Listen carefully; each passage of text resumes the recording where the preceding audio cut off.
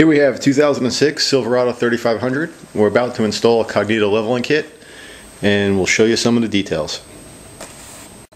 Alright, the next step in the process here is to, well, obviously remove the front tire, get the car up on jack stands, but to get some support for that lower control arm.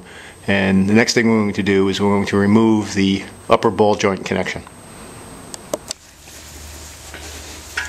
Alright, here we're removing the 19mm nut that holds the ball joint upper control arm assembly. You can see I was using a 19mm box end wrench. I've lubed the nuts up pretty good with some liquid wrench, but they're not that tight. You can get them pretty easily. And this, like I said, this is a 2006 truck, so you know, and I drive a lot off-road during hunting season and stuff, so you know, fair amount of grime and salt up under here. I live in the Northeast. Nothing's really frozen. We're on the passenger side here. I'm just getting some more close-up shots so you can see what it looks like. You don't want to remove this nut all the way. You want to leave it kind of on its last threads. And then you're going to break out your pickle fork to separate. So as you can see here, we separated the upper control arm from the lower control arm assembly. Got a couple of jack stands in place just to keep all this stuff stable. You know, you still have your brake lines and such all connected here, your anti-lock brake harness, your brake lines. 19mm bolt. I just used the regular box wrench on the end of the 19mm bolt at the bottom of this upper control arm assembly.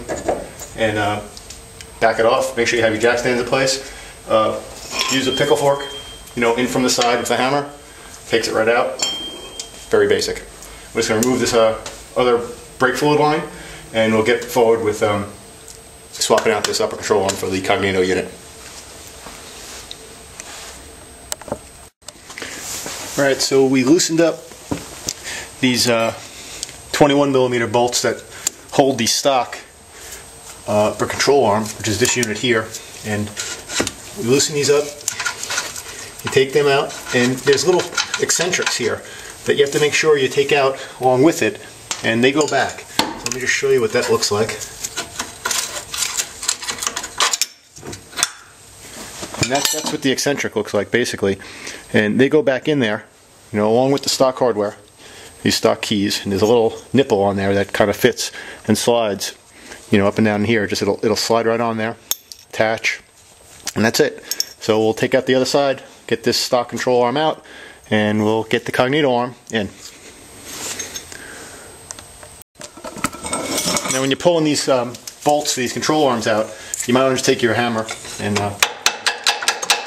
just tap, and they come right out. And that's the key, that's the eccentric from the other side. And I just like to kind of put everything back together when I put it on the floor, just so nothing gets lost. And just keep it like that.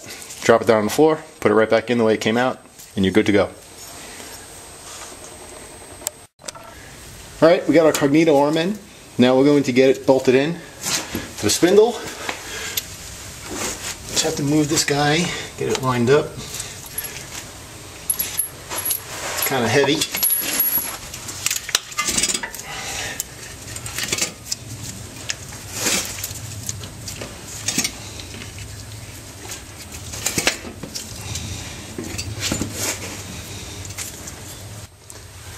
We just get this right down in here.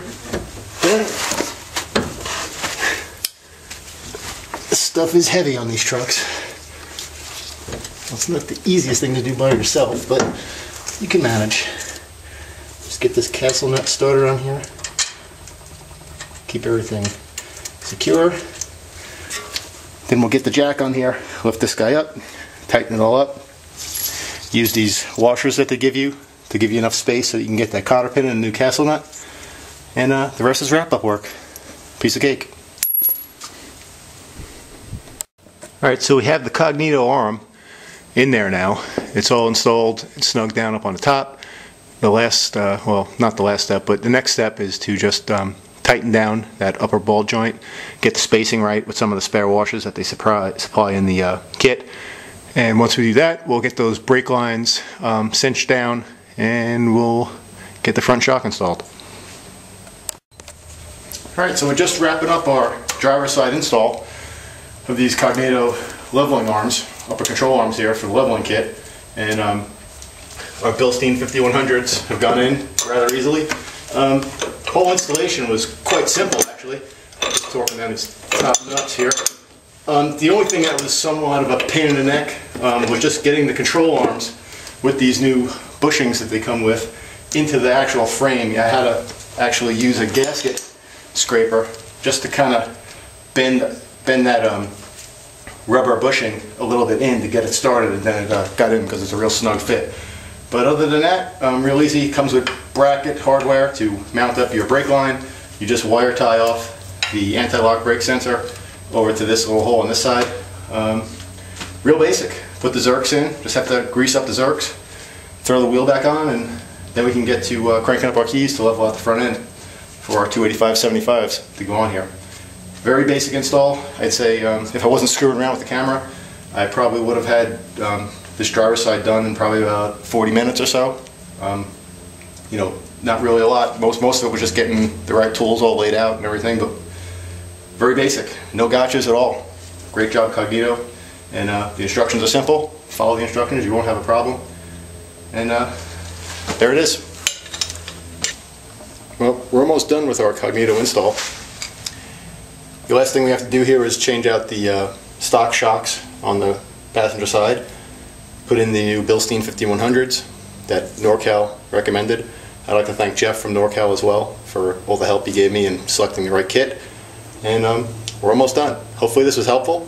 It's really an easy thing to do. One of the easier things I've done to my truck since I've had it. And I would go for it. Leveling out these trucks is a good thing, and as you can see behind me here, my 285s all waiting to get on here. And you do need to bring the front up a couple inches to get those things to fit underneath the fenders nicely. So I would recommend it. Give Jeff a call out of NorCal and he'll hook you up. Good deal.